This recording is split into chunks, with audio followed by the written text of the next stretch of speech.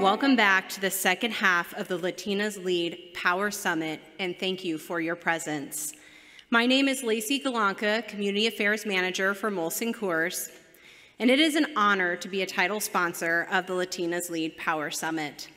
At Molson Coors Beverage Company, we strive to be a leader in the beverage industry. We are steadfastly committed to putting people first, which means respecting and celebrating diversity. Our goal is to have a positive imprint on our employees, consumers, communities, and the environment. We believe in working to strengthen our communities, and that starts by providing educational, social, and economic opportunity and building the next generation of leaders. That is why Molson Coors has been a proud partner with LCFC for a decade, supporting their One Community, One Legacy campaign and investing dollars in their programming to develop Latino leadership and strengthen Latino nonprofits throughout Colorado. We see these investments as having a long-lasting impact for generations to come. Speaking of generations, this year, Coors Brewing will be celebrating a 150-year legacy of brewing the Coors family of brands locally in Golden, Colorado. As part of this, thank you. As part of this monumental celebration, we are challenging individuals to start their legacy. We know this summit will provide you with strategies, connections, and opportunities needed to drive social change and create an environment where all Latino Coloradans will thrive. You get what you give, and we know Latinos, like those in attendance today, only give the best. So, I challenge you to learn from each other and empower each other and start legacy. Ooh, did we hear that? Start your legacy. That was the key part of that speech there. Didn't want you to miss it. All right, it is now my pleasure to introduce the Poderosa podcast panel. Latina podcasts have been on the rise, and it's no surprise why. The diversity of Latinx stories need to be heard, celebrated, and amplified. Each podcast creates a virtual space where guests and listeners come together to share their experiences and insights. Today, we have gathered a group of inspiring Latina podcasters who are breaking barriers, challenging norms, and creating a new era of storytelling. They will deep dive into their journeys, exploring the inspiration and deciding moments that led them to start their podcasts. Now, I would like to welcome our moderator for today's Latinas Lead Podcast Poderosas panel, Lori Lizarraga. Lori is an Ecuadorian Mexican-American journalist and a Murrow and Emmy award-winning broadcast news reporter. Lori's commitment to representation, social justice, and her Latinidad is evident in her role as a national co-host at NPR's Codeswitch. Her reporting in 2021 sparked important changes in immigration coverage standards in numerous TV newsrooms across the nation, including Colorado. So please join me in giving a warm welcome to our moderator, Lori Lizarraga, followed by this afternoon's distinguished panel. Appreciate you. Thank you so much. Look at all of you. This is so exciting. I'm so happy to be here in person with all of you. This is the most beautiful audience I think I have ever seen. It's also the most Latinas I've ever had in one audience before, so I'm so happy to be here. Well, without further ado, let me introduce these amazing panelists who are going to be talking with us for the next hour. Starting with Tangia Renee Estrada, the host of That's What She Did, a show about the women leaders, innovators, and rebels you don't already know but are totally worth knowing. With an emphasis on elevating the voices of women of color, That's What She Did amplifies the voices of those brilliant women. And then in the middle here, Diamond Garcia and Mireya Melendez are the hosts of Modern Latina Living. There's some fans here, you guys, some listeners. It's a podcast that explores the world of motherhood and entrepreneurship, as these women are both moms and business owners. They share their ups and downs, their wins and fails, tips for balancing it all and still having fun. They discuss everything from mindset shifts, breaking limiting beliefs, and the challenges of teaching kids while also being in the process of learning themselves. That is Diamond and Mireya. And then finally here on my left is May Ortega, the host of Quién Are We? It's a podcast from Colorado Public Radio exploring what it means to be Latina, Hispanic, Chicana, or however you identify, all of the above, maybe none of the above. May share stories about our wide-ranging identities and the beautiful things that make us who we are. Let's give it up for the panel.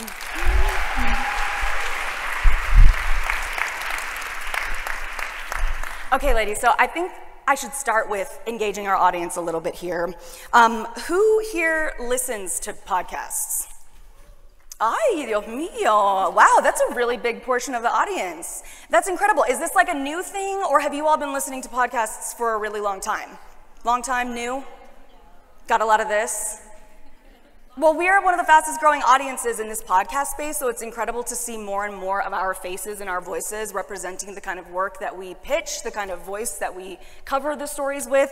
So let me start by asking each of you now, how are Latinas occupying the space of podcasting? How do each of you occupy your space in a unique way, bringing a perspective that wasn't there before you got in your seat? May, we'll start with you. Hello. Hello. Hi, thank you for being here. This is cool. I can feel the power in the room. It's great. So I am the host of Quién Are We from Colorado Public Radio. And the reason that we made our show really is because I identified that there's already not a lot of podcasts for our gente out there. And one big thing, our show is focused on joy, right? Like Latino joy, sometimes like boring stories, which is my editor told me, don't call it that. Don't call our show boring. But it's because I feel like in the media and in podcasting, we hear these stories about white people that are just them living their life. Totally. And with our gente, it's always like they overcame so much, or like their life was horrible. And those stories are very important, and I enjoy them. But I also want to hear stories about like people like me, you know. Thanks to my parents, I haven't had a very difficult life. My mom is watching the live stream right now. Hi, mommy. Yeah, because of my parents, I haven't had a super difficult life.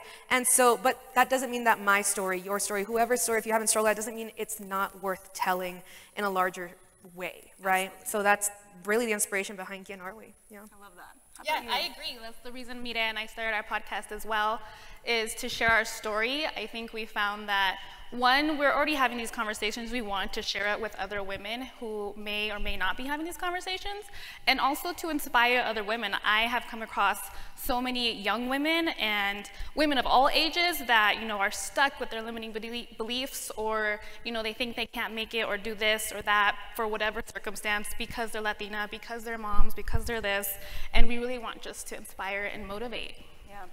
I think for me, a lot of it was just not seeing a lot of people of our color, you know, and just speaking about just our daily lives and what we go through as Latinas and moms and entrepreneurs. And it's like how you mentioned before, is a lot of, you know, white people, and a lot of it I could not relate.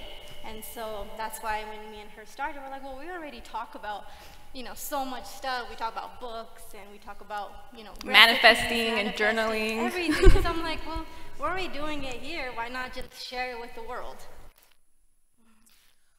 So my story is slightly different. I didn't get into podcasting to tell my own story. I don't really talk about myself in podcasting at all. I got into podcasting first and foremost because I wanted to learn how to podcast, and I thought the best way to figure that out is to just do a podcast. And also because I was bored with everything that I was hearing out there in media. You know, to your point, I think it was May, a lot of the stories you hear are stories of trauma and strife and overcoming, and that has its place, and those stories are important to tell. I just wanted something different, and when I started podcasting in 2018, there was almost nothing out there. In 2018, only like, of all podcasts creators and hosts, only 20% were women, and even the number was even fewer for women of color. And I thought, I'll just do this podcast that's sort of like about interesting women of color that I want to hear about. And I didn't expect it to grow into what it grew into. I didn't expect it to become a platform. I didn't expect to start a business off of the strength of that, BIPOC podcast creators, that was about empowering and creating a space for other creators of color. So it's not about me, it was just sort of about the need, the gap that was out there, and just wanting to do something, anything really. I didn't think it was gonna become a thing, really. I had no designs of that. I just thought, I'm gonna do this one season, and then I'm gonna go have a good idea for a podcast eventually, and here we are, so. Has it felt like? Absolutely, that's a great idea, May. We should clap for that. All of these women in their spaces doing what they do. Has it felt like a burden at times to be like creating with this perspective of you not only, you know, create with your own experiences, hoping to elevate other Latinas' experiences, but there's also a pressure to succeed, right? And it almost puts the pressure on then the audience. They have to consume and engage with the content, and so it almost becomes like, does it become work or pressure in any way, or how do you make sure that it doesn't? I don't think so. I mean, we have fun. For us, we started it fun. Yeah, and we continued that, and we never, like how she said, we didn't expect to ever, at least I know I didn't expect to be here. We just kind of decided to do it. We just went for it, and we still have fun doing it. And yeah, we don't feel any pressure. I mean, none. We went 3 months without posting an episode because we were busy with our lives. You know, we get busy. She has 3 kids. I'm a single mom. We work full time. We have our businesses. So it's like we will get it out when we get it out, and we're having fun in the meantime. And you know, we're super grateful to hear and share it with everybody. Absolutely. I feel pressure. But with the caveat, like, I don't feel pressure to create the podcast. That's something that I do because it is an enjoyable experience. Granted, it's a ton of work. So don't be confused about that. It sounds easy, it's not. But I think on the other side, on the BIPOC podcast creator side, yeah, I feel a lot of pressure because we've built a community there of creators who came together because of these reasons, right? There wasn't a lot out there for us. There weren't a lot of professional development opportunities for creators of color. There wasn't access. There were all these problems in the industry that happen in any industry, particularly media. And so we moved with BIPOC podcast creators to try to solve that. So I feel the pressure from the community who is waiting for us to, like, what is the next thing that you're gonna do so that we can join you in that and get to the next level, because at its core, that's about power building for our folks. And I take a serious responsibility there when I say, okay, we're gonna build power together in the media industry. And that's not an easy thing to do. So I feel pressure every freaking day that I'm trying to run a business and we have contractors to pay and we have responsibilities, so there's that side, but I feel the pressure that's probably self-imposed from our community of creators. I wonder if that sounds familiar to anyone in the audience. Self-imposed pressure, So yes. Yeah, I feel some pressure too. It's different from that, but that sounds terrifying. Not to say I don't think our show has not built a community, but I think the pressure that I feel when we're making our show, and I say we because we're a team of like 6 people, and because I feel pressure in telling the stories of the people who are trusting us with their stories to tell that correctly. In a way that's respectful to them. Because a lot of these people, we could have celebrities on the show, but I didn't want that. I want, again, to tell normal people's stories that are inspiring, but again, not in the, oh my God, it was so hard. Sometimes it is. Sometimes their stories, all of our stories come with some strife. But a lot of people have never told their story before. And I always tell them, I'll prep them ahead of time with a few interviews ahead of time, all this stuff. And I'll tell them, no one knows how to tell your story better than you do. And since it's recorded, it's like if you mess up, if you want to reword something, just stop, start again, And so I think there's that pressure for me and for our team that we are doing justice to this really important, unique story that, we're being trusted with by someone who doesn't really know what's going on the back end until it's out, really. Yeah, that's first and foremost the most pressure that I feel when we're making ours. Do you ever feel pressures from, like, you're working at CPR. I imagine that the Latino population at CPR is not like the predominant demographic. No, definitely not. And so, it isn't at NPR either. And I'm fortunate enough to work on a show, on a team that is a race and identity team. So it is a really diverse team, but that's not the norm at NPR. So I guess my question is there also an added pressure to try to do a show that is for your people, but the people who are like green lighting the work and the content and the yes on the show don't have the same perspective that you're trying to represent? That is something that I was very nervous about when we were first starting the show, because if you listen to public radio in any form, you also know it's very white. And in our newsroom, our first season, the two people at the very top of our podcasting wing are white. The one in charge is a white man and a white woman. But everyone else who is in the trenches with me is Latino, and all kinds, Puerto Rican, Dominican, Mexican, like we're trying to have that kind of diversity, which helped take off, I was trepidatious about that. Like, okay, well, but the person who has the final say is a white man, is he gonna get this? And so when they agreed to, when they greenlit the show, I made it very clear, I respect you, I like you, but this is our show, and I hope you understand, like you will take our opinions, you will weigh those, that will have a lot of weight. And we have been very lucky in that CPR has been very like hands-off, generally there'll be like story structure, but not about the things that matter. Yeah, it's giving guidance, but not telling us what to do, which I think is very important. And that might be a really different answer, a really different perspective from all of you, depending on, speaking from the public radio side. What is that like for you all? The dynamics are so weird in media, right? Yeah. They're so strange, and there's podcasting is a niche within the media ecosystem. That's right. Which makes it even weirder. Yeah. Where we sit right now, podcasting is about a $23 billion industry. In the next 7 years, it's expected to expand to around $130 billion. So the opportunity is there. And what's strange about it is people love to say that podcasting doesn't have gatekeepers because there's a low barrier of entry. Like you could get a mic and you can record on your phone and you can post it on the internet and bam, you have a podcast, right? But that's not actually true. Which, by the way, if you ask my siblings, they say it every time they're in a conversation that nobody else would get but them. They're like, we need to record this. We would have the funniest podcast. I'm like, no, you would not. Nobody wants to listen to this incoherent conversation. I hope they're watching too, because I mean that. That part is true. That part is absolutely true. But so because of that sort of easier barrier of entry, people think, oh, there's no gatekeepers in podcasting. Like I can go in there and I can just build this amazing business and we're just gonna make so much money. No. Anywhere there is an opportunity for money to be made, there are gatekeepers. There is somebody standing somewhere in an office and they're like, not coming down this lane, not you, not you, not you. You have to make the path for yourself. And if you come into podcasting like most people have historically done, which was like sort of stumbling into it like we kind of did for the most part, then you don't know who the power players are. You don't know how the industry works. You don't know where the money comes from. You have to figure it out for yourself.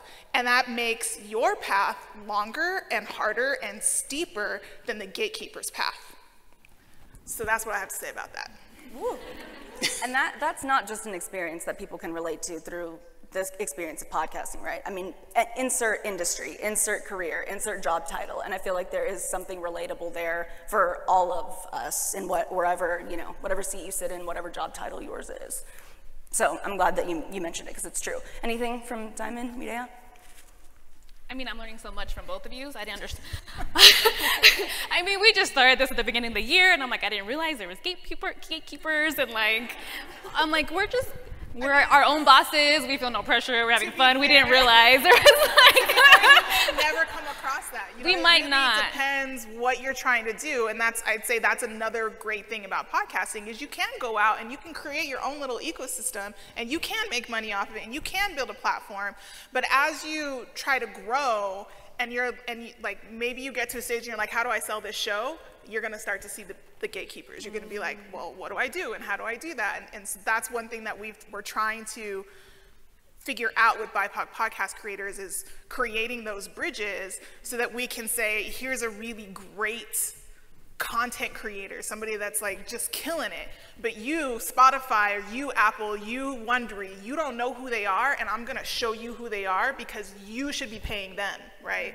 But then there's all kinds of pitfalls with that because, again, you're selling to the media. And to be fair, if that's not your path and you don't want to do that, great, don't do that. Do what you're doing. Build your show, build your own platform, monetize it in your way, which is what every independent creator should be doing. And you can build a business around it. And I think what's cool about this particular slice of media in podcasting is that I think this panel represents a really good, diverse group of women who are doing it differently.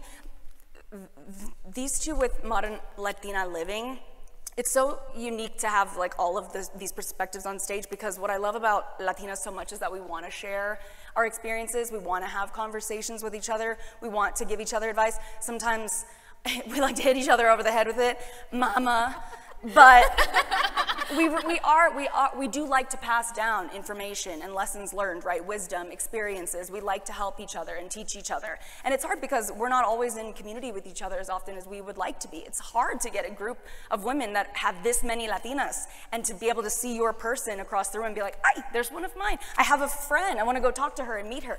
It's often you feel like you are the only in the room. So what's, I think, special about podcasting is that we want to be creators, right, who give our voices and lend our wisdom and our experiences to what stories you're hearing and what other voices in our communities are being elevated. In that same way, we can choose on podcasting to elevate our own voices and our own experiences. So we're each coming at it in such different ways. That's also a really just like special highlight. That is not a question, but more me just voicing how proud I am of all of you.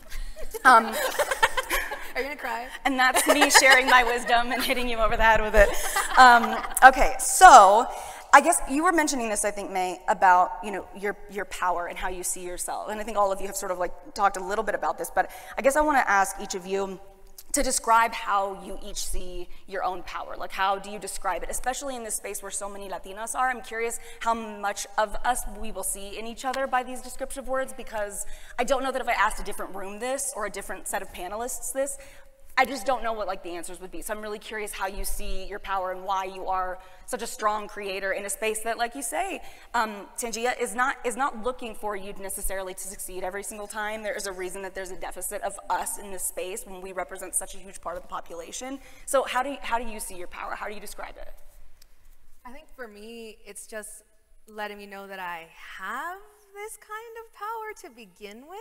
I don't know, that might sound a little like, you know, I don't believe in myself or something, but I don't know, it just, when we started, so the inception of Quién Are We happened in the newsroom because we had a Latino audience engagement committee, and we were like, how can we reach the Latinos of Colorado? Because again, public media is not great at reaching people of color. First thing we could do was a podcast, you know, all this stuff. Like, they really like immigration? Yeah. Oh my gosh. And I was like, can we not do something political, please? So, you know, and we ultimately, that's how the show came to be. And I was just kind of like, oh, okay, this will be a show that we're making just to see how it goes. But we hear from people, even backstage. There was a woman who was like, I love your podcast. The other day, even like white people will come up to me and say that they like the show, which is very interesting to me because it's not for them. Hell yeah, we're interested. But I think it's because of the same NPR format, Yes. which I loved. I was like meshing both of them. Yeah, exactly. And so we've had all kinds of people kind of be like, I love listening to this. And so I feel that my power comes from giving other people power. And I'm not one to say that like giving a voice to the voiceless is a very common phrase. A lot of people say it. Everyone has a voice. It's just you're kind of giving like a megaphone to those people that you're featuring on your show, to yourself or whoever it may be. Absolutely. That's beautiful. I love that. What about you, I would say that I think I always believed in my power. I had a very encouraging mom from the beginning, which was funny because I think about it and she's like, you can do this, you can do that. And then something she's like, why are you doing that? Like, I couldn't walk to the park by myself. Or a couple years ago, when I was in my early 20s, not a couple years ago, a while ago, I drove to Colorado Springs, and she's like, you drove by yourself? Yeah, Mom, I can drive an hour away. It's okay. I'm okay. Good job, you did it. Yeah. So then in the last few years, and I think part of the reason the conversations we have in the podcast is like stepping into your power and like aligning with your higher self and your divine feminine and really like owning that power. And that comes with me believing that my power is endless, limitless, and potential, like fully has endless potential. I love that. I love that. So for me, it was a little bit different. Totally complete, like, different childhoods. And so I think right there, like, how she was always, you know, I could do it. I have this mentality of, like, whatever I go for, like, I can do it. And mine was always like, you know, I was always in fear and always just like, no, I shouldn't do this. What if people think of me? You know, what if everything was always think about what other people are going to think of me. And then it just, you know, one day it was like a switch, and I'm like, okay, this isn't right. Diamond, like, made me see that. You know, she saw that I was worthy, and I didn't see that in me. And so it kind of helped with, you know, my husband having his podcast, and then just telling me, hey, you want to start a podcast? Which was going to start as an organizing. But I'm like, I can't just talk about organizing for like 30 minutes. I'm like, I want to talk about, you know, all kinds of things. And then we started to really realize that, oh, I think my mic's going in and out. Is that, no? Okay. So I realized, you know, I had a lot of healing to do. And I was like, I'm not the only one. I'm not the only one that had childhood trauma, that didn't have a good relationship with their mom. Thank you. You guys make me cry. We said we're going to cry after the show. So yeah, I just realized, you know, there's a lot of us out there that are dealing with all this, and that we're all healing. And so I'm like, why not start a podcast where we can just share this and just build a community of, you know, beautiful Latina women who, you know, are just amazing, and you know, we all want to do great things, and not let all of our childhood traumas define us. Yeah, eso.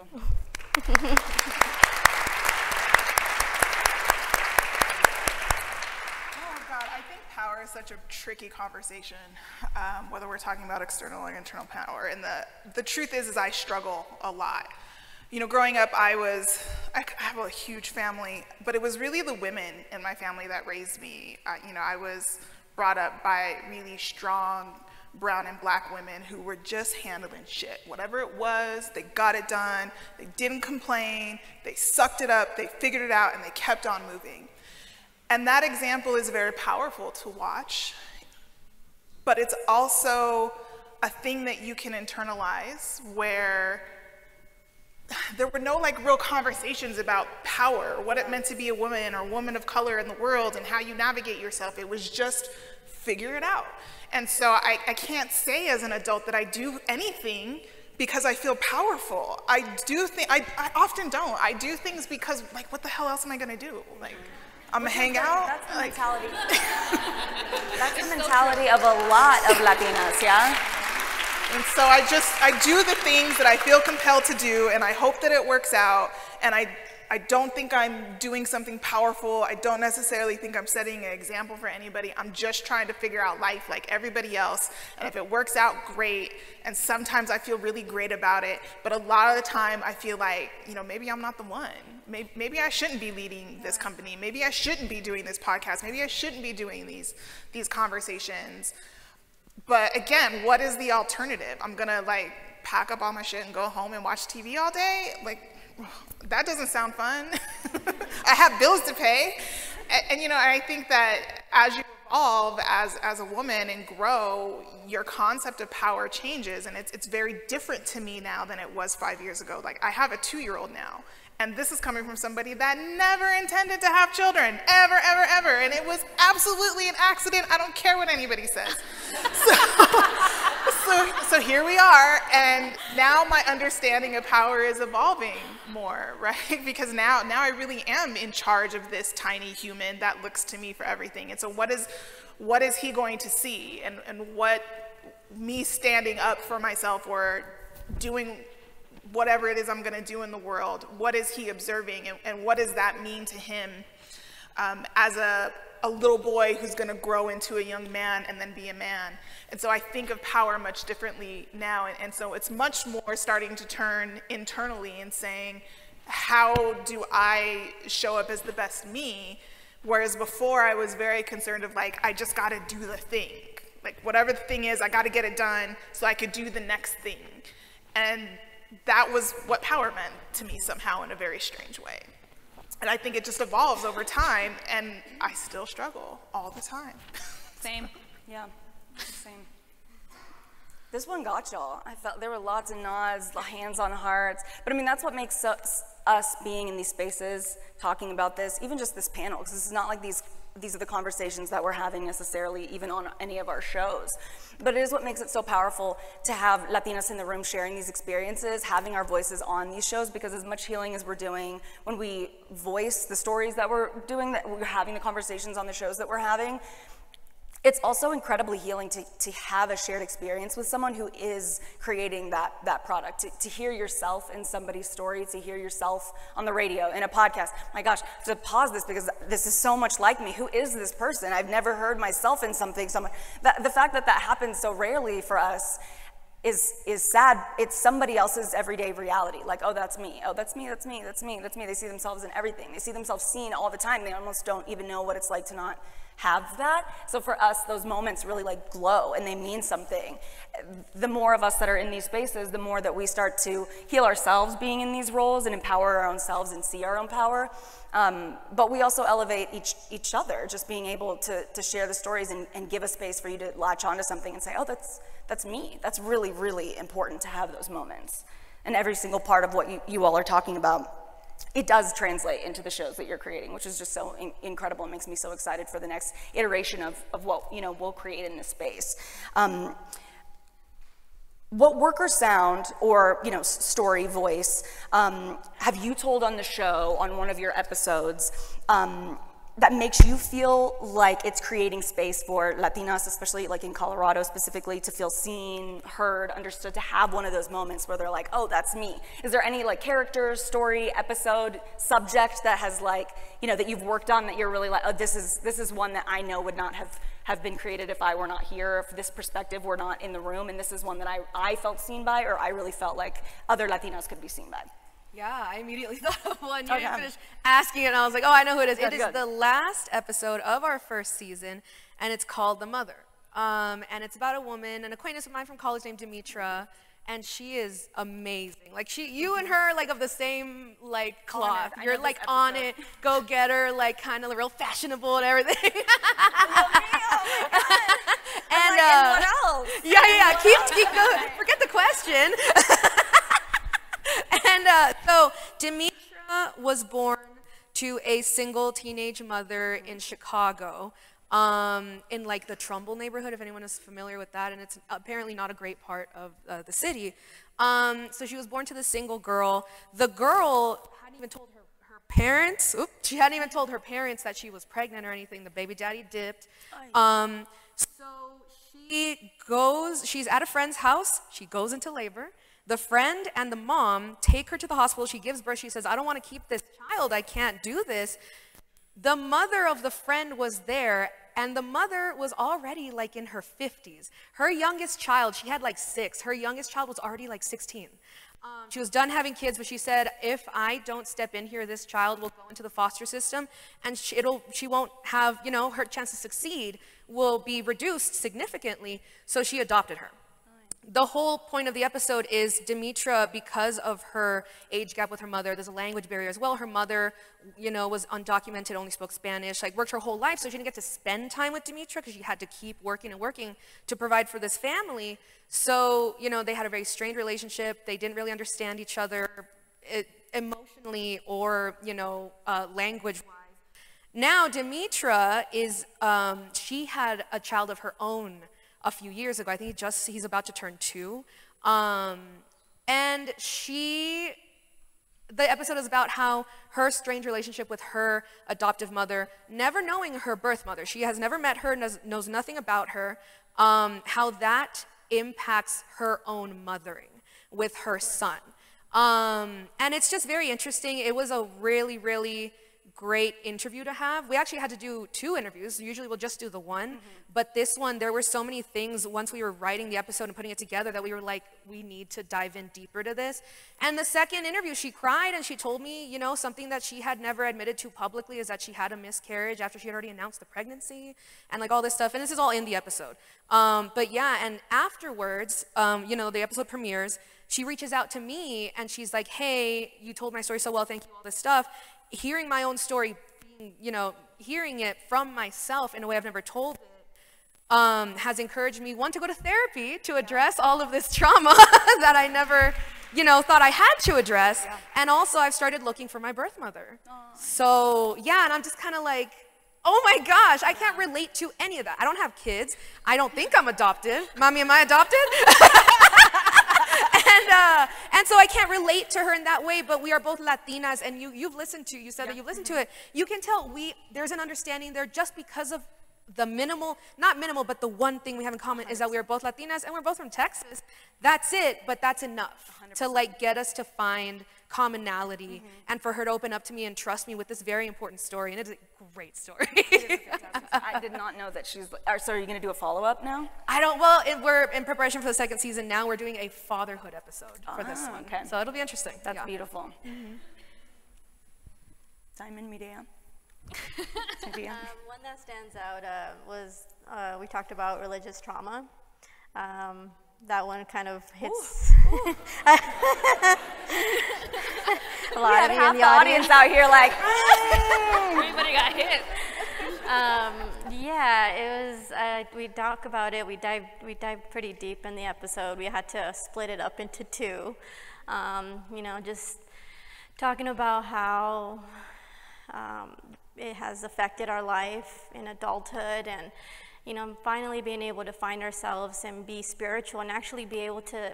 I just started a new job, and my coworker asked, she goes, "Are you Catholic?"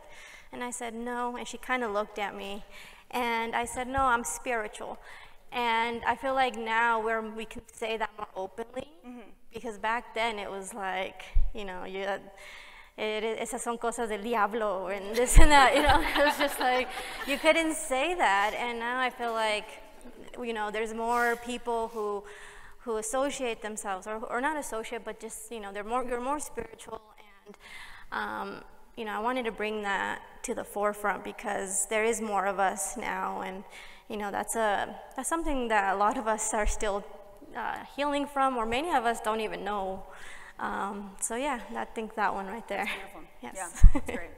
Yeah, I think it was in that episode where we were talking about her upbringing, and then I was also bringing in my mom's story, and she was like, "I see so much of myself in your mom," and I was thinking the same thing. Where like, you have very similar stories, like very similar upbringings and moms, and where it's a different generation, but they're still going through some of the same things. So I love that. I also brought my mom onto the podcast and interviewed her. So it was really great that she was able to experience that, but then we're also able to share intergenerationally and connect in that way that our stories all connect. Yeah, that's beautiful.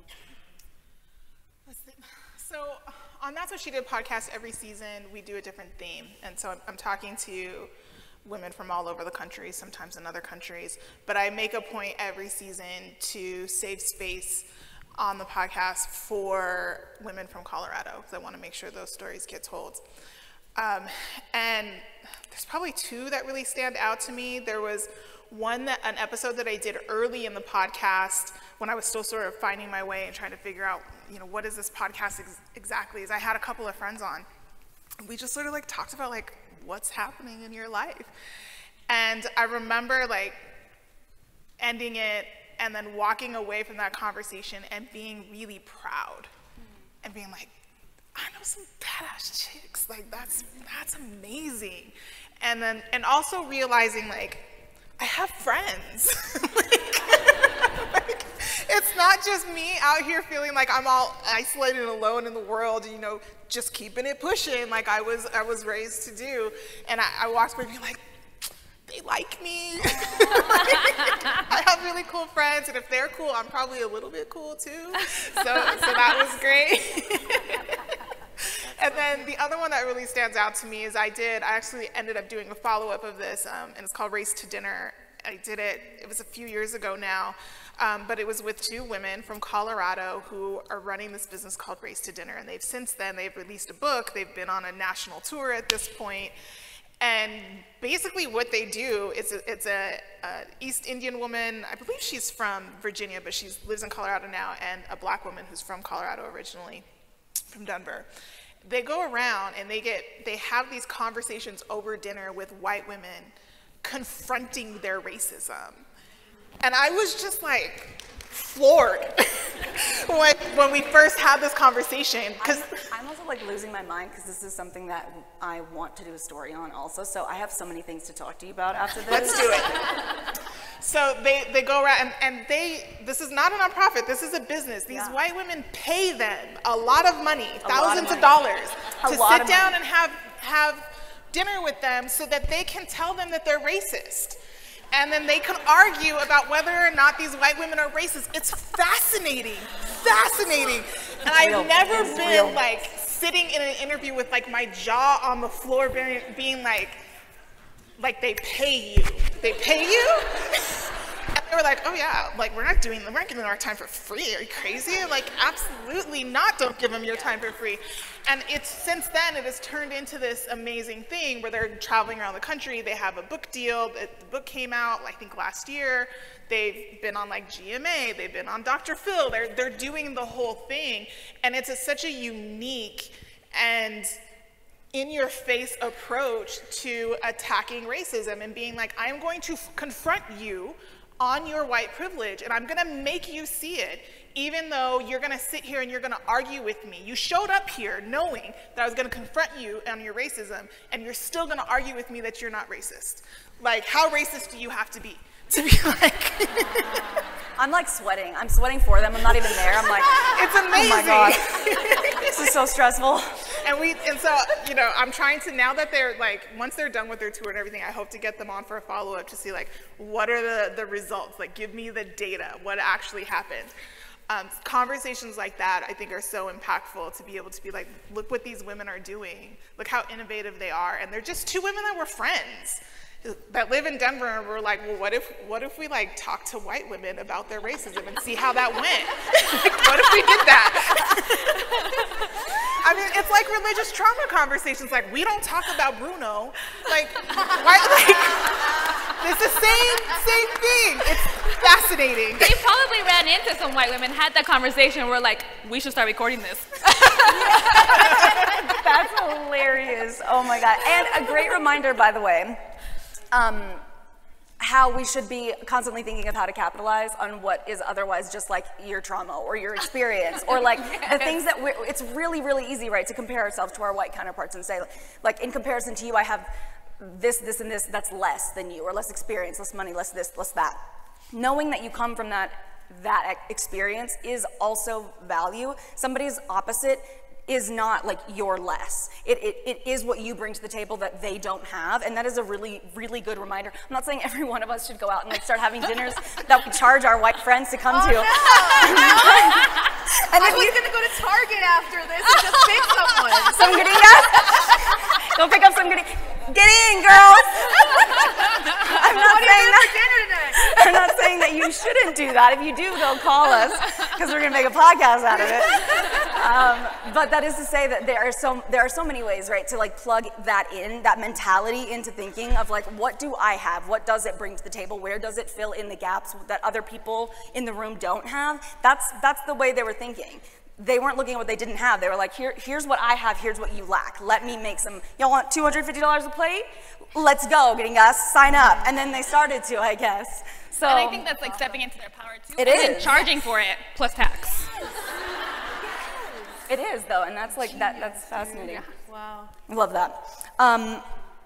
What is the benefit of the show that you each work on, and what is the benefit of having you host it? So for mine, again, it's just telling normal, like, I could pick someone from here and just, I'll interview you for the podcast, you know? There's something interesting about your life, a hobby, your job, whatever. Like, all three of you, I could have a whole episode about each of you because you're interesting. And I like that. It's empowering to the person to just, like, I can be on a podcast and it's not like, again, like your siblings, that they're like, this conversation's crazy, we should, no, it's like meaningful and like, you know what I mean? It's not meaningful, but it's a different type of conversation.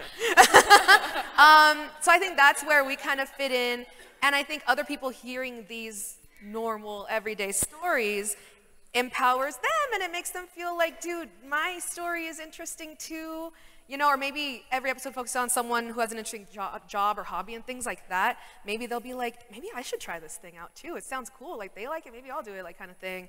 Yeah, and I don't really, honestly, I became the host of mine by chance, I guess, because there was like 3 other Latinas who were like down to do it, and ultimately, you know, I was the one that they selected. But I've gotten a lot of good feedback that I'm really good at doing it, and I'm like, I don't know why, I just love to talk. And you already, as you can tell, I love talking. You already said, though, one of the values of you being the host of this show is that when you sit across from the person who you're interviewing, there is some common ground that makes you both go like, Mira, look, we're the same, you're so cute. The only thing about us the same is that we're like, our Latinidad. Yeah, literally Latinas, and we're both here right now. Yeah. But it's incredible. I mean, it's enough. A woman who is first generation, you know, Dominican, lives in New York, and she's a professional dancer. I think I was born without the bone to dance. I cannot dance. And I have nothing in common with this woman, but we found commonality in just our existence. And it was really cool, and I really like that. Yeah, me too. I love that. What about you, Devin? I think that I have like a natural kind of knack for, I meet women and I become friends with them, and then I kind of like just happen to like inspire them or motivate them. She's told me that. I've had like 3 or 4 friends tell me that, and I'm like, oh, but I was just sharing. I was just trying to help you. Like, you're amazing, you're beautiful, you're so creative. Go do it. Like, please, like, I'll help you. Basically, yeah. I'm like, everyone, let's go do it. And I'm the doer. So they're like, I have an idea. I'm like, well, this is the plan. We're gonna do this. You need that. We're gonna do this. And they're like, okay, wait, that was just an idea. I'm like, well, don't talk to me about ideas or we're not gonna do it. Because I'm gonna make sure you're gonna do it, and I'm like your accountability partner. And so like, and I've done that with friends and other young ladies, and so I guess I wanted to amplify that and be that benefit and help more women like see themselves, believe in themselves, and like go for it. I love that. And not all women are like that. Not all women are like that. Not all Latinas are like that. So to have each other be that for each, just like in this space, like to know that we're all here for each other, that makes me feel stronger, meeting women like that. So that is powerful. I love that. Yeah. For me, it was just kind of, you know, Diamond took me under the wing, and, you know, she saw my true potential, and it also helped that my husband is an awesome videographer, and he's got a very creative mind.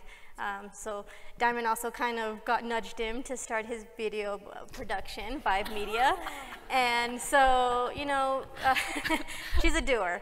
And she definitely sees the power that, you know, that everybody here in this room has, and the value that you have. And, you know, that right there was like, it opened my eyes to see, like, yeah, we're all worthy. We all, you know, have a story to tell. And so for me, it was just like, well, you know, let's just do this and see where it goes. I mean, we just did it for fun, and the value was just to show, like, hey, we can be amigas and we can have fun. And that's another thing too. I feel like a lot of times in the Latino community, you know, it's always about like chismes and gossip, and, you know, ay, que hizo they're laughing knowingly. You know, it's always like, you know, just to, you know, badmouth other people, or look what she's wearing, look what she's doing, and we didn't want to. I saw her, and she was always about doing and, you know, starting businesses and seeing the value of people, and I'm like, wow, like I really love that. You know, that's what I've always wanted for, and I told her one day, I'm like, I manifested Diamond, you know, because, you know, because I wanted something different. I didn't want to be caught up in the whole chismes and just the negativity. You know, I wanted something different, and, you know, starting to realize, like, living in the present, living in the now, that's all that matters. And, you know, that's why I'm like, let's just, you know, put this out there and see where it goes. And I was laughing because of the chisme. We were brainstorming titles for our podcast because she started this. She's like, I need a co-host for my organizational podcast. I'm like, okay, I'll be your co-host. Thinking I'm just gonna come in and talk and like support and help. And then she's like, I think it needs to be a lifestyle podcast. I'm like, okay. And then we started talking, and then we're like, okay, now it's it's about Latinas and moms. And then we're brainstorming with her husband, and one of the titles we were thinking about had chisme in it. What was it? Chismosas. Chismosas. I'm like, but we're not being chismosas. He remembers too. He remembers. Because it was his idea. He has it in his head. It was his idea. But I'm like, but we're not chismeando. We're trying to, elevate ourselves and our friends and. Yeah, and like I said, I think a lot of it was too is like I saw all the people, all her friends, and they all were starting their businesses or they were starting to do things, and I'm like, wow. Like I want that. I want a group of friends who want to elevate themselves and be better and, heal and just grow and not just be down here and, be like, oh, well, you figure it out or, just basically suffer. Like for what? And again, it's great, to see these perspectives elevated because we only know what we know. We only can do as much as we've seen, and then everything else is either going way outside of your lived experience and outside of your comfort zone to try to do something else. That's really, really hard. We rely on each other, on our communities, on our family. So having these perspectives elevated so that you see that if you do want to try something else that isn't familiar, that isn't a shared experience from anyone in your circle, that you can and you won't be alone in that. I mean, I think that's really important to us, to all of us, to get to feel like we have a community that is trying something that isn't what necessarily you have always done, what anyone around you has taught you, or what you want to keep doing. Like trying things, I think, is one of the most beautiful things that Latinas have seen so much success in coming into so many spaces where we have no idea what we're doing. The first one of our kind being there, doing it, crushing it. And a lot of it is we're just out here like trying our best doing this thing for the very first time in my family. That's a real testament to how resilient we are and how willing we are to learn and to try. Yeah, and then I love that. And I love turning it around and being like, okay, I already did it. These are all the things I did wrong, or this is everything I've learned. So I'm going to give you all the advice so you're like 10 steps ahead and you can go further. Yeah, that's great. Yeah. Well, I've been told that I'm good at it. But I think the reason for that is because I'm genuinely interested in the story that the person has to tell. I'm not just waiting for my turn to talk and like you hear an interview, whether it's radio, TV, podcast, whatever, a really bad interview is when the interviewer just won't shut up, right? Or you can tell that they're just waiting so that they can ask the next question. And I don't come into an interview with prepared questions. I genuinely want to learn about this person, and that's just Me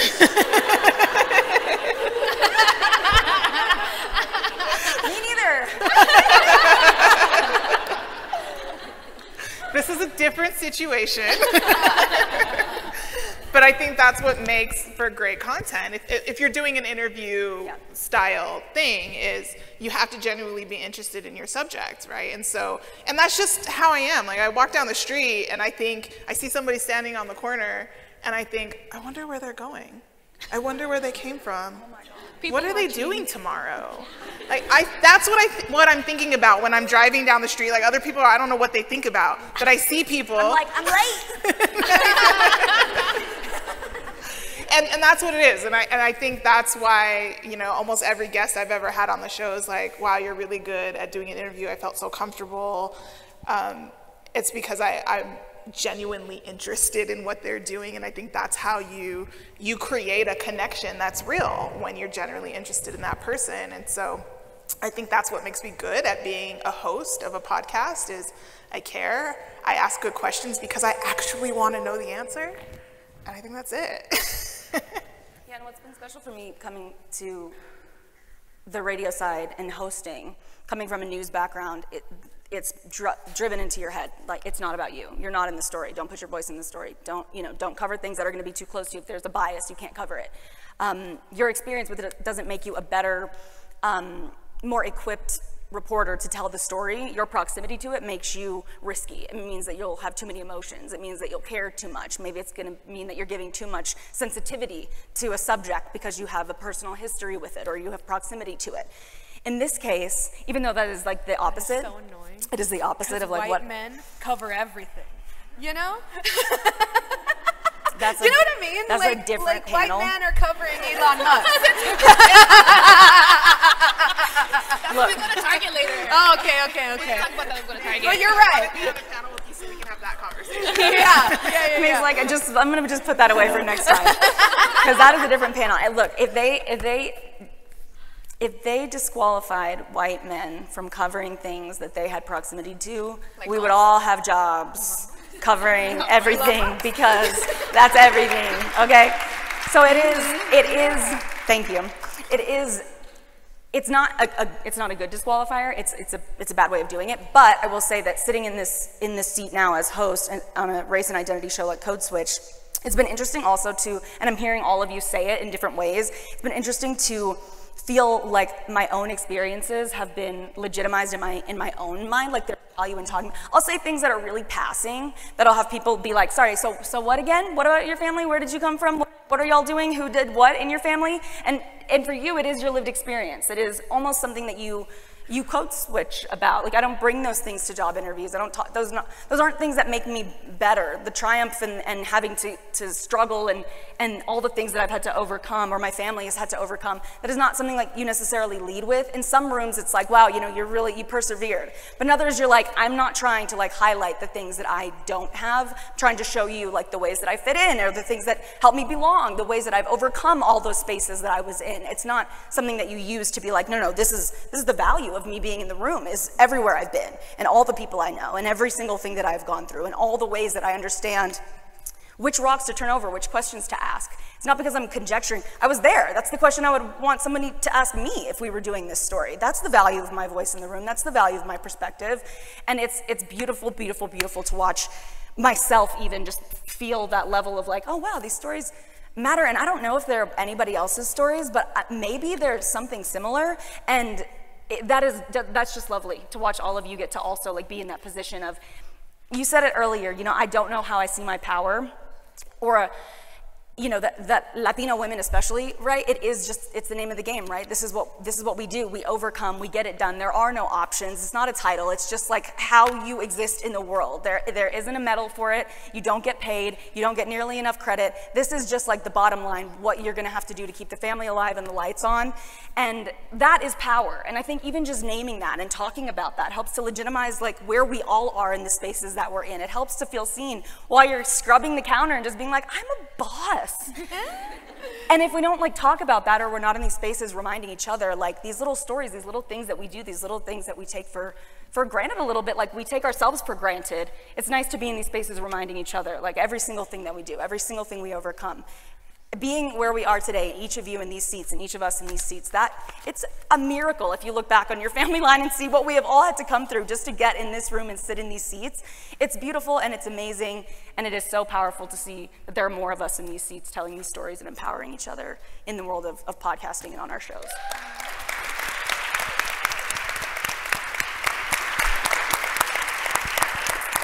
If I may, Lori, before you go on, I think it's also, for us, a really good practice to get into of pointing that out at each other.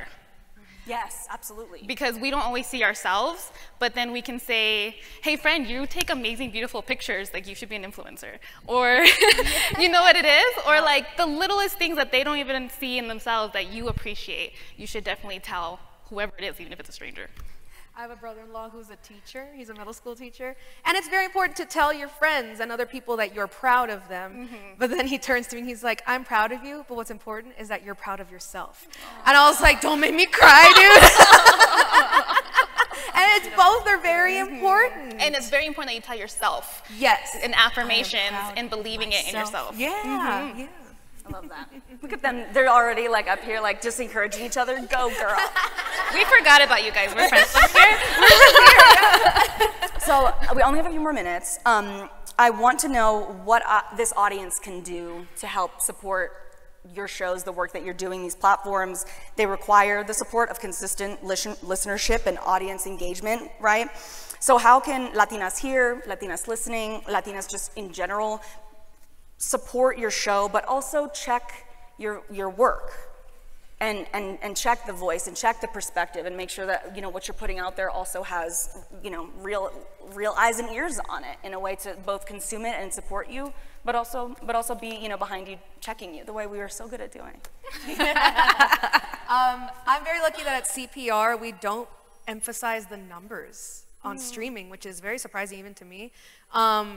But that's not to say we don't want to reach the right audience. I think that's why part of the reason that the numbers don't matter to us at CPR, at least for my show, I don't know about the other shows, is because we are trying to reach an audience we don't reach now. So it's kind of like, well, we can't expect these huge numbers if they don't know that we exist because we haven't done the work to get to them. And this is part of our effort to better ourselves, you know. So yeah, I mean, if you want to listen, wherever you get your podcast, Quién are we? I thought of the name. And if you know anyone who's like even kind of interesting, they don't have to be the most interesting person. If you know how to interview a person the right way, they're very interesting. Yeah, you can just email me or hit me up on Twitter. Rachel, we need the registration list for just everyone in the audience.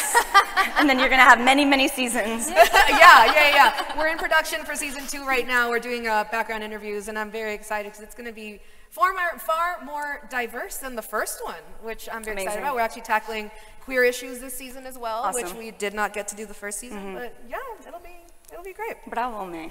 Love that. I think we're the same. We're not worried about our numbers. We're really doing this to help you. And so we actually created a PDF workbook. So if you go to our Instagram, Modern Latina Living, in our link, you'll see the vision board workbook. And it's free. It's one of our newest products. And if you register for it, we actually have 15 free t-shirts. So if you're one of the first 15, we're going to give you a free t-shirt today.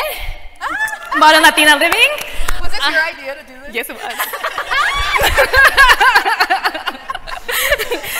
Did you see my doer? Yes, you're good. You're very good.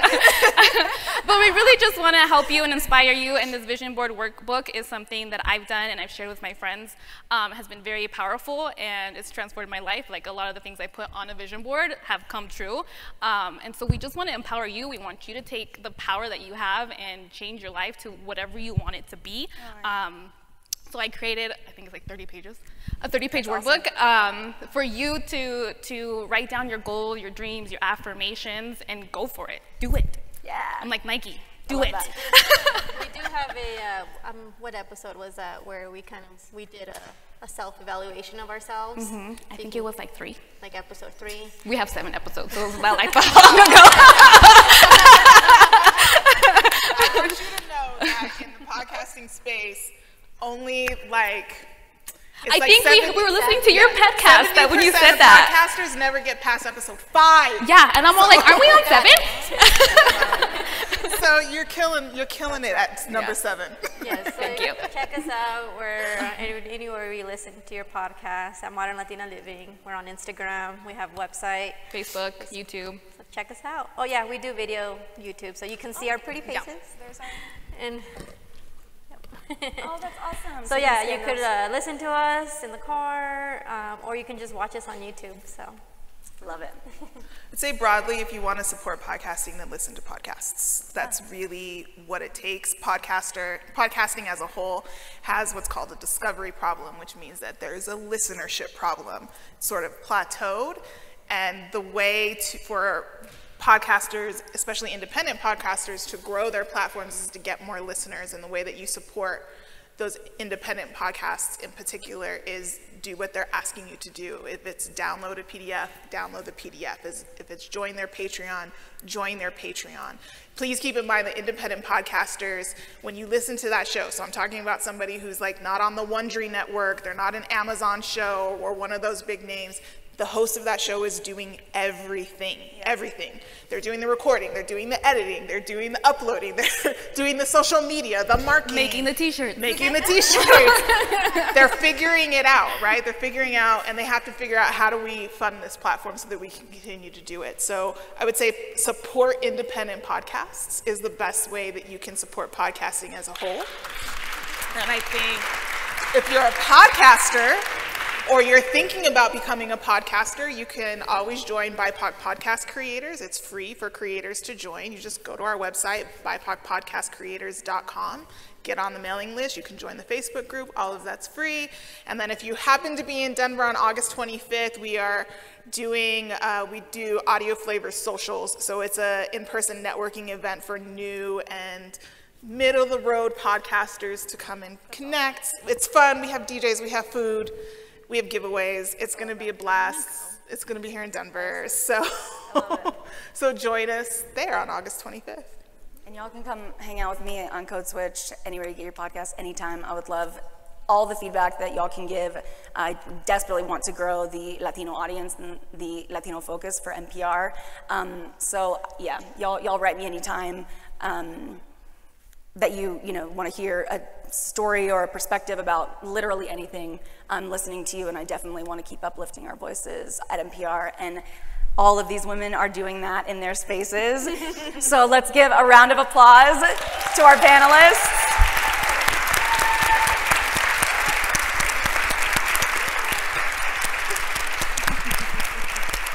Thank you all, thank you all, thank you all so much. Take a picture, scan the QR codes so you can get each of our shows at each one of those QR codes. And thank you all so much for letting us be here to talk with you today. This was so much fun.